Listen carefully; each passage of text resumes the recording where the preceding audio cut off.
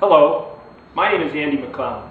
I'm a certified trainer and consultant with Environmental Education Associates, here to talk about EPA's new requirements for lead dust testing.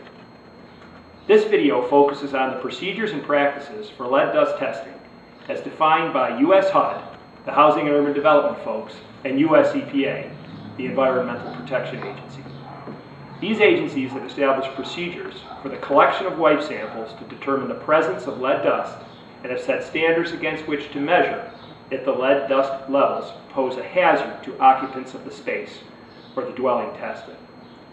Lead dust testing is required under the EPA regulation for lead hazard control, as well as in most pre-1978 housing renovation, repair, or painting projects.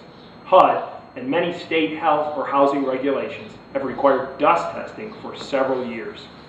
Dust testing is really the best method for detecting if lead dust is on surfaces like floors, window sills, or window wells, and is an excellent way to determine if lead hazards are present after abatement, renovation, repair, or maintenance projects.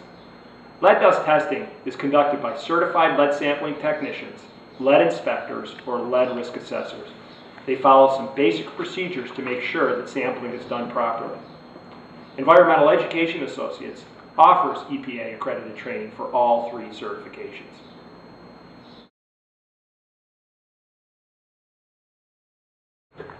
Now let's get to the testing. We're typically testing at 3 interior locations in each room where lead paint related work occurred. Although we'll cap the number of rooms, we sample at 4 if lead work occurred in 4 or more rooms.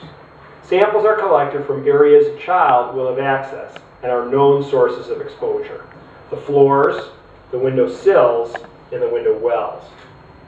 That's an interior sill, by the way, and a window well is the area where the window rests when it's shut.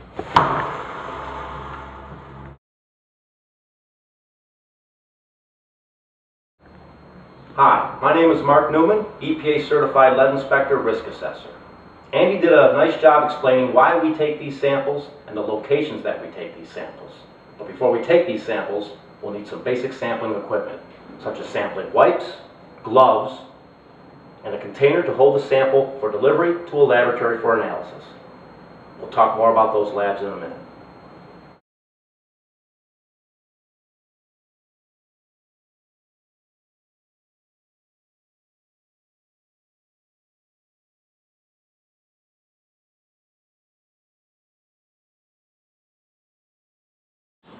The wipes are manufactured specifically for lead dust testing. It's an individually packaged, pre-moistened wipe that is designed to satisfy an ASTM standard for this testing.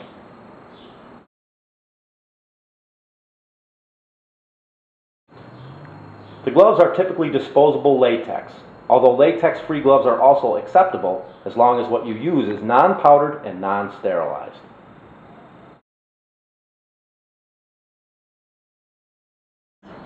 Sample containers, or centrifuge tubes, are hard plastic, non-glass containers. They should be non-sterilized plastic tubes equipped with a sealable lid. They are typically 50 milliliter in size.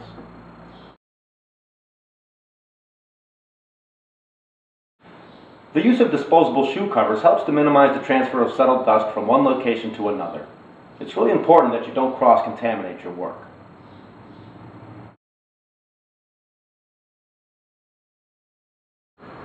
A reusable template is a 12-inch by 12-inch plastic frame used for sampling floors. The size of the area we sample is important, so a template helps cut down on errors. We'll need to measure the exact area of samples collected from the windows too, so a tape measure or ruler is necessary.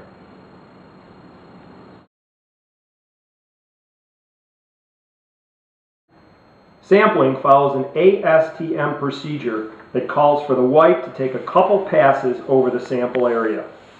We start in one corner and work our way down with an S-shaped motion. Then fold the sample in and take another pass left to right. With the same motion, then fold. We finish with another wipe around the perimeter and place the sample in a tube. We'll measure the area down to 1/8 inch and record the sample number and dimensions on the tube with a permanent marker. Be sure to cap the sample immediately after sampling and measure the area after you collect the sample. These practices cut down on cross-contamination, or what we call false positives. Remember to change your gloves after each sample too.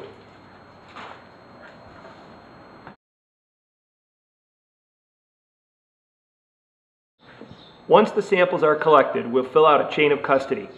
This officially documents transfer of the samples from the sampler to the laboratory. The chain of custody, or COC, has to include sample labeling, including the sample numbers and dimension, along with identifying information on the locations, samplers, and dates. It's also critical that the sampler indicate the sample turnaround time, which is the amount of time from when the samples arrive at the lab until the analysis is reported. Standard turnaround time is 48 hours for analysis. Labs must be accredited by the EPA to analyze samples for compliance with HUD and EPA requirements. States may also have their own accreditation requirements too. We'll be covering labs and lab analysis at another time. Once the lab completes analysis, they will transmit the results, typically by email these days. The results should be compared against the EPA standards. For floors, it's 40 micrograms per square foot. For window sills, it's 250 micrograms per square foot. And for wells, it's 400 micrograms per square foot. Samples with lead concentrations above those standards should be considered unacceptable.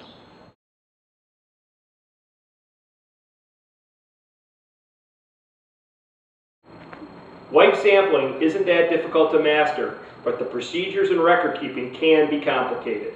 EPA and HUD require that anyone who collects wipe samples after renovations or maintenance activities affected by the RRP or conducts clearance after abatement obtain a certification by completing EPA-accredited training.